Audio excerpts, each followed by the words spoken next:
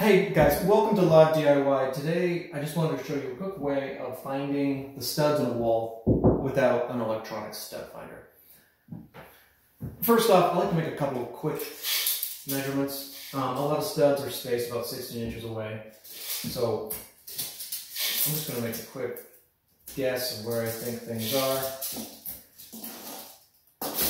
I think they're somewhere over there. Okay, and we can confirm that by just listening for the high noise, all right? Low, high, and that's pretty good. So that's where I think it is. But I want to take it a step further and identify exactly where the drywall screws are. So I'm going to use just a little refrigerator magnet.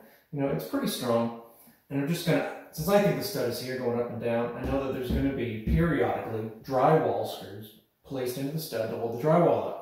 So I'm just going to slide this up and down and see if I can locate those studs, or those screws. And I'm going to put a little piece of tape right there. I'm just going to slide on up, and I'm just going to grab each one of these. I'm just going to put a little mark. All right, so what's kind of happening is, because this is metal, I'm dragging along the drywall, it's making a mark. So I might put a piece of tape right there just to, so it doesn't, it's not metal on paint. And I'm just going to keep going. Let's see if I can find the next drywall screw. I'm going to pop it in there. I think that's pretty good.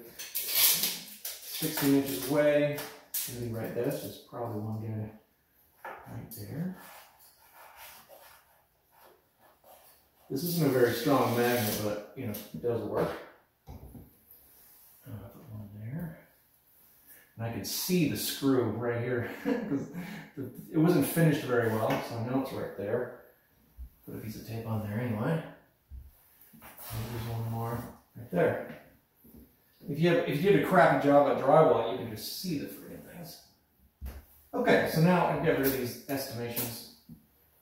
And I know the studs are right here. Okay, the reason I like this is because that works fine. I could just drill in. But the great thing about this is now I know that the screws are right there. So if I'm hanging a picture here, I'm not going to accidentally put my new screw right on top of the old screw, which makes a bunch more work for me, because now I got to patch this again and then move my new screw up and down. So this is just a much more accurate way of finding where the studs are and where you don't want to drill. That's it. Like and subscribe.